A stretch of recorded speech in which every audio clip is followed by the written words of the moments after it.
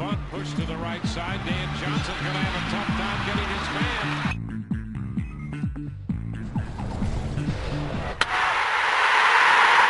With the champagne barely dry, the Tampa Bay Rays had to get back to take on the Minnesota Twins. On Saturday night, they clinched their first ever playoff berth, but they still have plenty of work to go as they lead the Boston Red Sox by 2.5 games with just 1 week to go. Taking on the Minnesota Twins, Joe Madden in no mood to celebrate. Bottom of the third, bases loaded for Carlos Pena.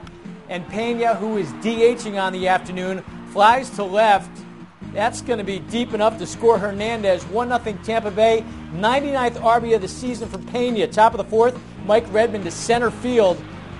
B.J. Upton with the throw. Joe Mauer just in there. Game tied at 1. Still in the fourth, Brian Boucher hits one to right. Check out Rocco Baldelli making the beautiful catch up against the fence. That saves at least a run. First and third now, Adam Everett. The third, and Evan Longoria, whoop! He makes the error. Morneau scores. 3-1 Minnesota. Longoria, 2 errors on the night. Mike Redmond scores as well. Then, check this out. Carlos Gomez. A little push bunt with 2 outs. He's in there. Everett scores. Minnesota up 4-1.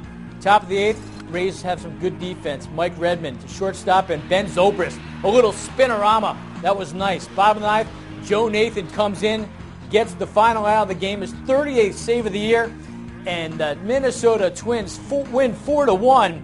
Twins get a much-needed victory. They are now 2.5 games back of the Chicago White Sox, heading into their showdown for the AL Central Division crown, which starts Tuesday in Minnesota. Francisco Liriano was outstanding. He went 7 innings, giving up just 1 run on 5 hits. He walked 4, but struck out 7. Now, Tampa Bay rested a few starters, including Aki Iwamura, Gianna Navarro, and Carlos Pena. He went from first base to DH.